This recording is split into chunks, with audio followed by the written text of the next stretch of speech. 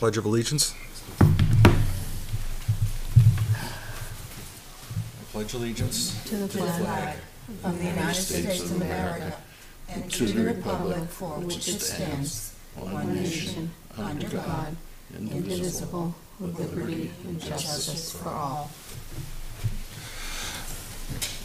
All right, so next roll call.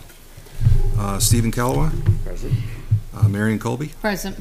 Gail Behringer. Here. And Rich LaSalle. Here. And I'm here. So since this is our first public hearing, I thought it would be a good idea to explain what our role is, what we do here. The Heritage Commission was established in March of 2018 by a warrant article. Our role is to review demolition permits for buildings constructed prior to 1960 and determine whether the building is architecturally, historically, or culturally significant.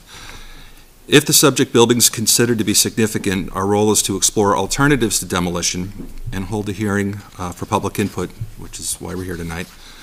Out of all the permits we've reviewed over the last few years, this is the first one that has actually been considered significant enough for us to hold the hearing. But it's important to understand that our role is simply advisory, and no decisions that we make are binding in any way, and what ultimately happens to the property is at the discretion of the owner, the property owner.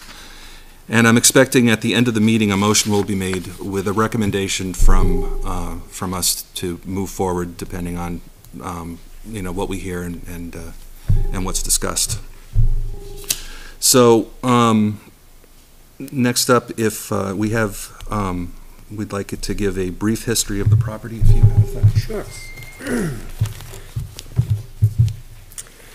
The name Bixby and its association with our town predates the incorporation of Litchfield in 1734 by some 50 years. Captain William Bixby's great-grandfather served as the proprietor's clerk for Brenton's Farm as early as 1680. The Bixby House at 152 Charles Bancroft Highway was built in 1794 by Captain William Bixby and his wife Sarah Thompson. Captain Bixby served in the Revolutionary War.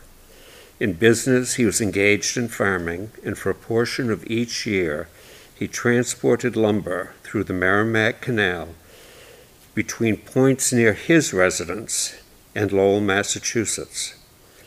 The timber industry allowed Captain Bixby to flourish and to afford to build a fine new home. The last Bixby to live in the house was Captain Bixby's granddaughter, Selah Bixby. She endowed several trust funds in our town. She died in 1944. Before her death, she sold the house and the farm to Leon and Dorothy Calloway of Nashua. The Calloways later sold the property to Howard and Helen Parker of Lowell, Massachusetts. In 1974, the Parkers sold the property to the Wilson Farms of Lexington, Massachusetts. The house and farm buildings have always been regarded as some of the finest in the town, having exceptional interior woodwork and a fireplace in every room. So in discussing how we would move forward, we tossed around a few ideas of what could become of the property as an alternative to demolition. One thought we had was to see if the owners would be willing to subdivide that property with the house on it, make a new lot. Another alternative, of course, is to find a place to relocate it. Was there anything else that, those are the two things, but was there any other ideas that we had about? We had a different one. Did we have one other idea of what we could do with it? Well, it was to subdivide that house, to move the house, or to allow the Wilson Farm to continue to own it where it is, but allow the town to use it in some way. Yeah, okay. So we wanted to give the property owner an opportunity to address the public and speak, and they instead of doing that, they had their attorney send us a letter, and he also said he wasn't going to be here. So I have the letter. I'm going to read not the entire thing, but the main points. The name of the company that owns the property is Will2 LLC. So Will2 LLC intends to demolish the house as soon as possible. Will2 LLC, Wilson Farm, and the Wilson family will not be spending good money after bad for such options as repairing the house, turning it into a museum, or subdividing the house from the larger tract. Number 2, Will2 LLC will provide access to the Heritage Commission to take pictures and video prior to demolition. Please reach out to Keith Marshall. Number 3, Will2 LLC is willing to sell the house to the town for $1 to allow the town to move the house off-site, provided A, we promptly come to an agreement with the town to remove the house by March 15, 2023. B, moving the house will be at no cost to Will2 LLC. C, the town will indemnify and hold Will2 LLC harmless from anything having to do with moving the house. And D, subject to our coming to a formal written agreement between the parties. And it goes on to say that the excavation company is ready for demolition. So, having said that, does anybody want to make any statements for public input?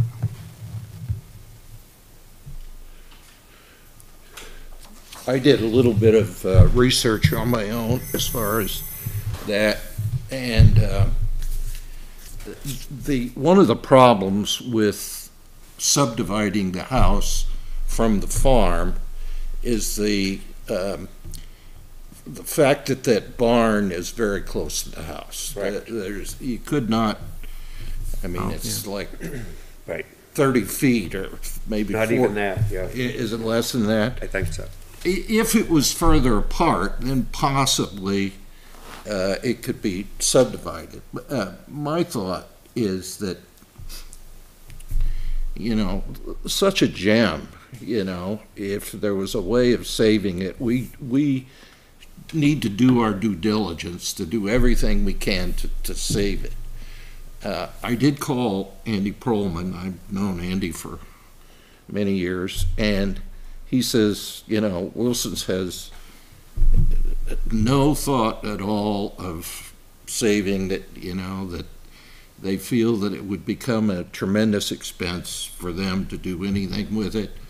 I did call another person here in town that has experience in moving houses, and he said that it would be a huge expense to try to move that house.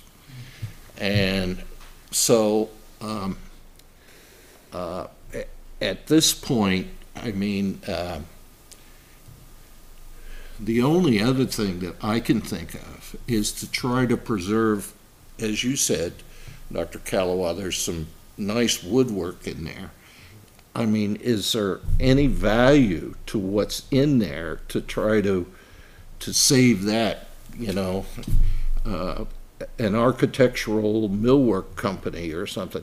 I mean, I watch the Pickers on TV all the time, and they like these, well, if a house is, 200 years old plus, there's obviously some things in there that could maybe be valuable. Yes. I know of two companies in the state of New Hampshire who will come in and completely take a house down to its bones. And even further, they'll take the chestnut beams probably and everything else as the house is demolished. Mm-hmm.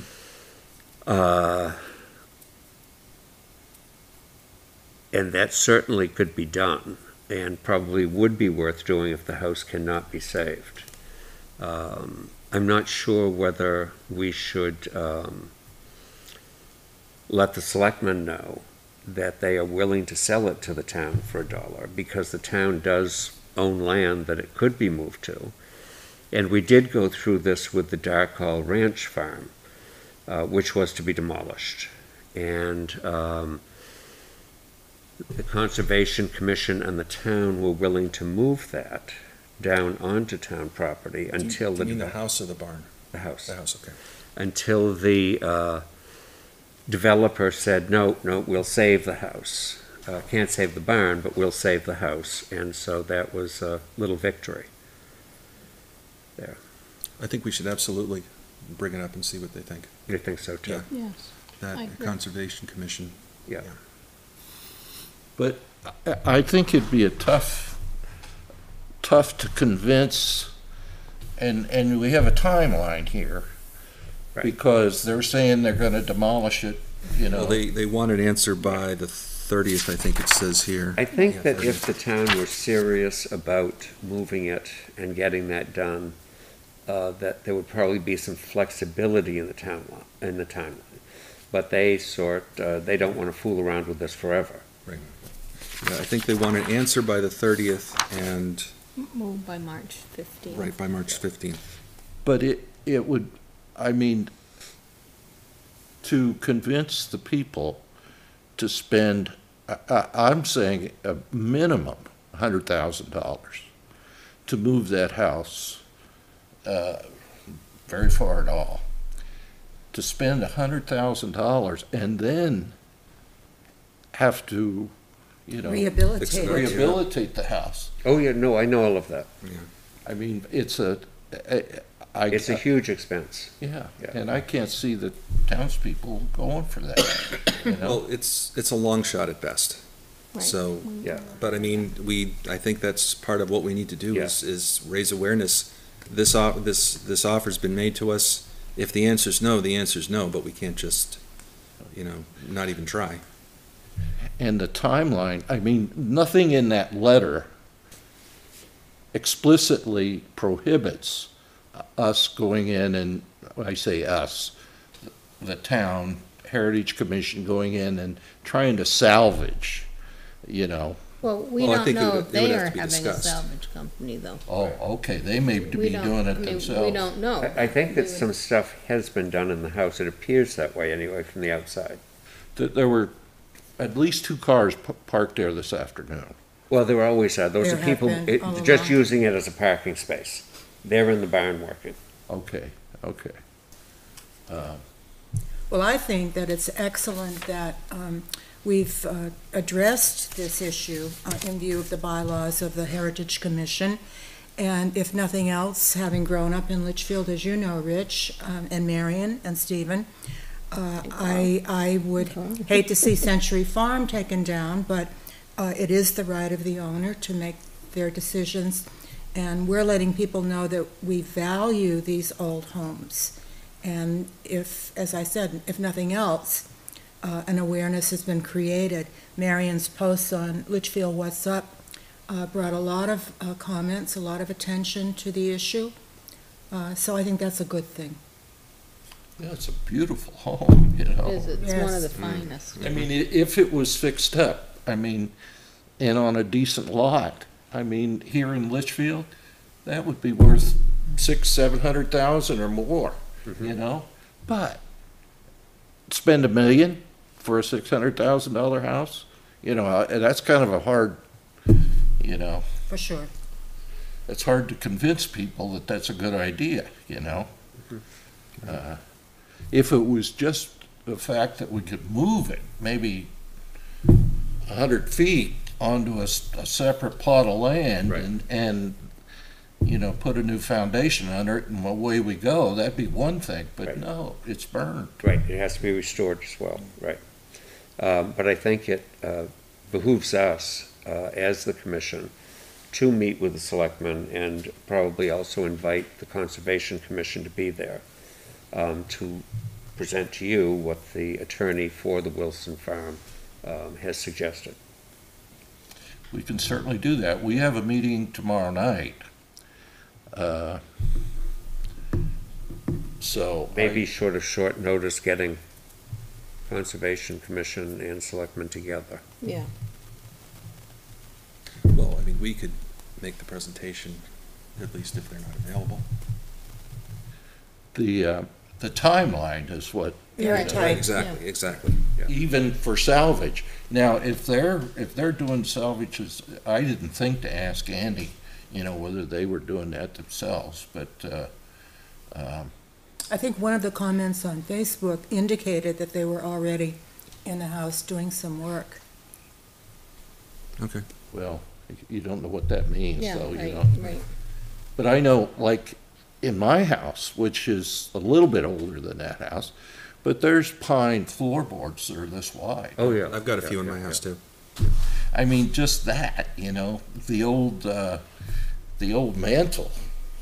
I mean, we have a Dutch oven, There's a lot of stuff that could be salvaged, but and I'm sure this house has the same thing. Now, whether it's been damaged or not, I don't know.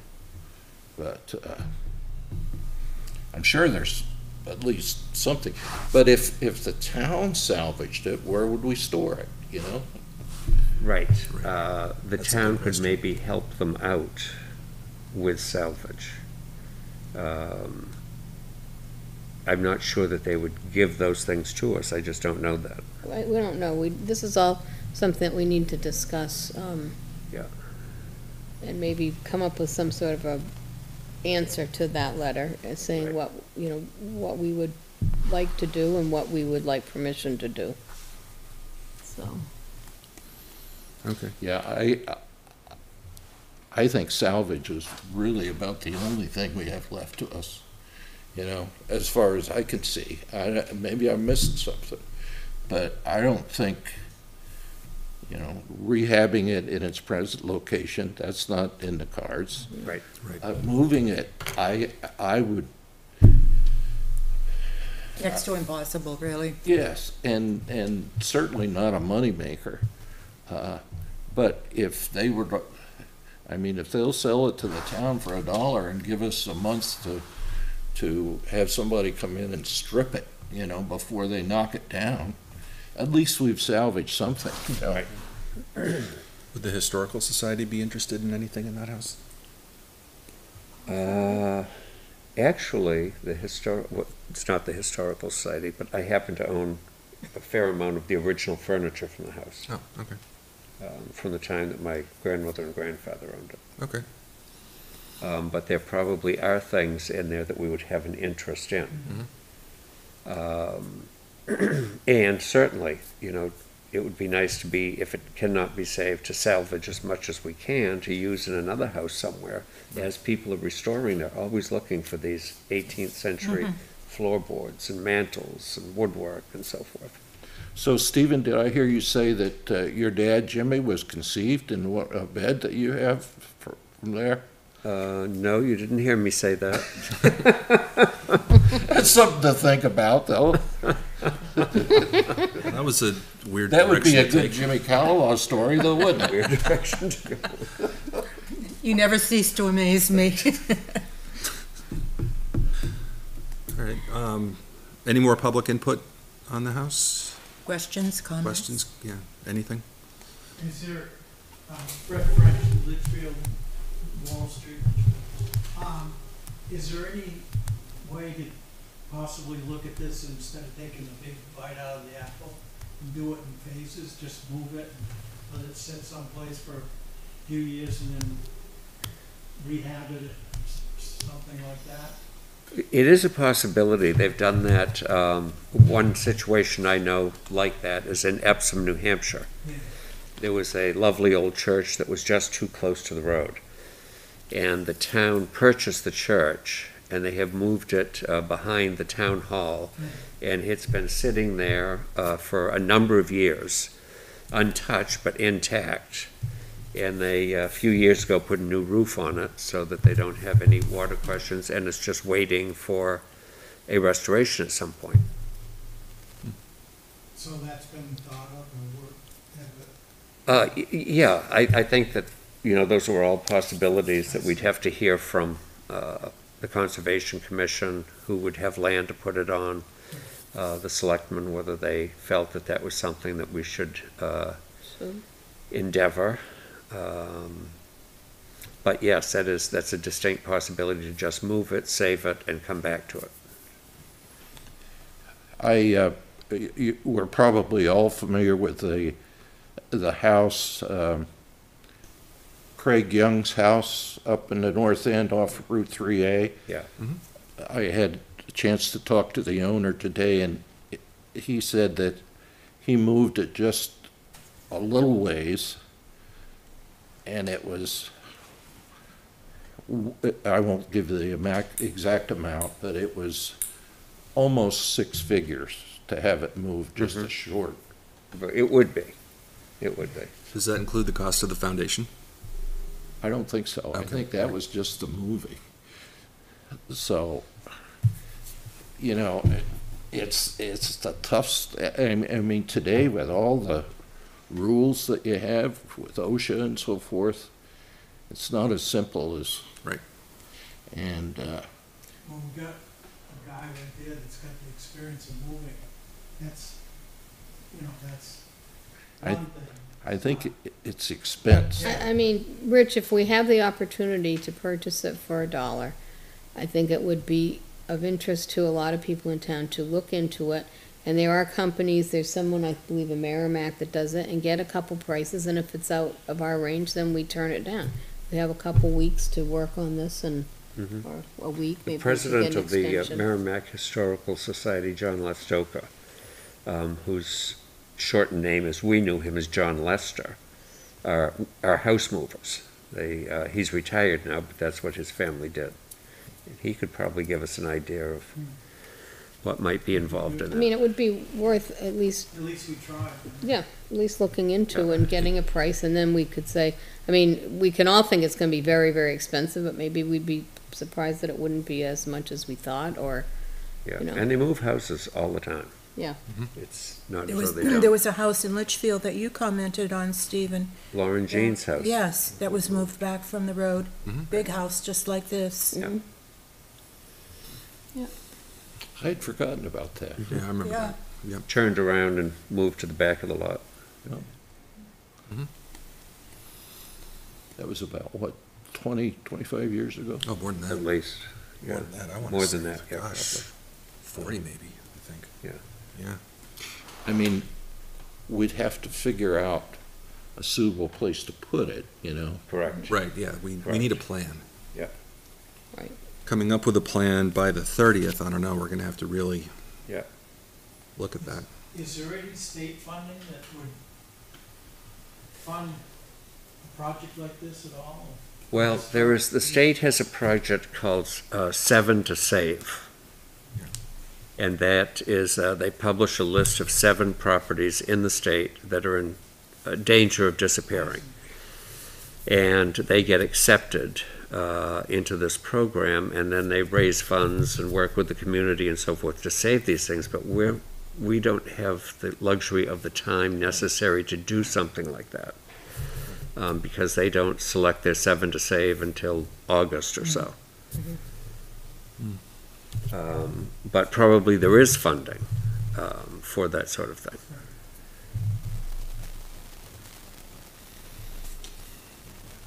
Yeah, we have, I mean, the house is significant architecturally because of, you know, the age of it and the style of it, and that it was a well-built and, you know, built by an affluent person and everything, and also has historical significance, being that Captain Bixby was in the Revolutionary War. So, I mean, it's important Yeah. historically and architecturally, so, and of course, that makes it culturally important, so. And really until. Kind of hits all three of our, all the check boxes. yeah, boxes. I was last in the house sometime in the 1980s, late 80s.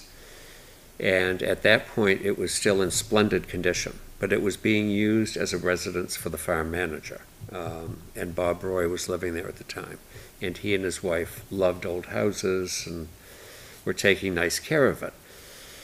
And I'm sure other farm managers lived there, but then it sort of started falling apart. Not much attention was being paid to it.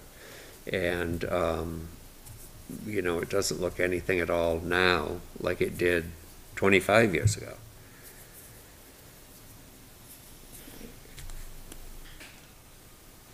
All right, any other comments from anyone, or? Well, I guess Okay, this is kind of close for me, because we saw our family home torn down the same way. And- By the Wilson farm. By the same people. Well, yes, but that's beside the point. And we sold the property. We really didn't think that was gonna be the end result. But ultimately, yes, it's their decision, they owned it. Right. Mhm. But does it hurt? Oh, yeah. Right, you hate to see these things happen. And you know, we are losing houses in this little town at an incredible rate.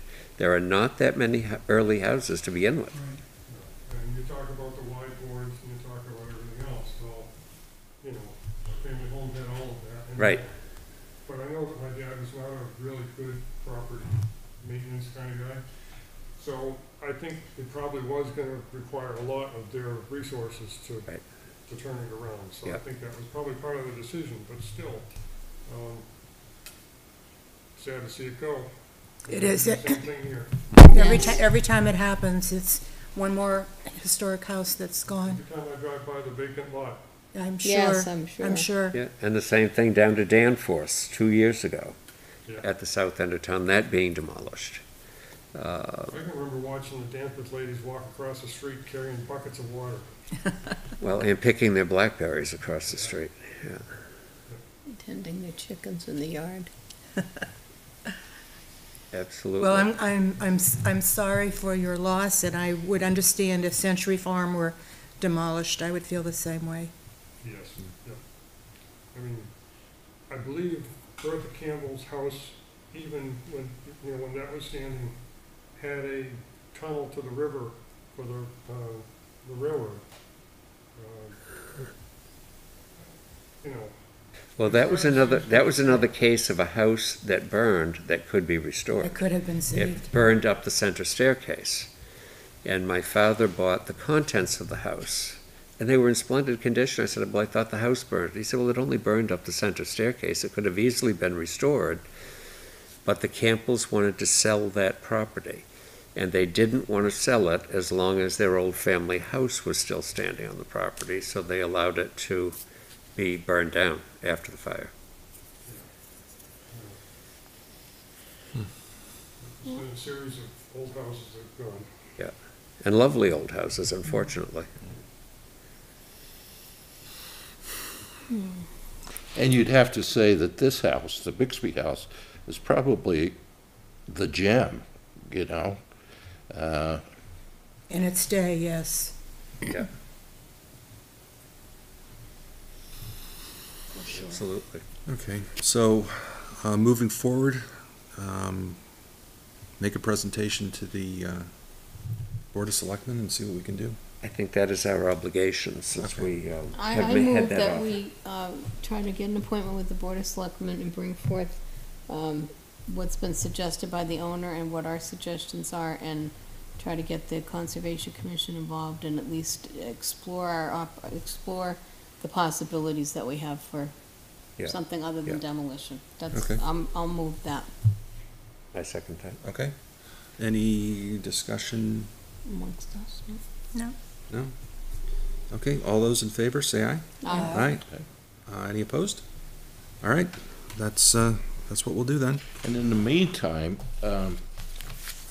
if we could talk with Andy Perlman and see if possibly as far as, what are the possibilities as far as salvage goes, Yeah, you know? yeah.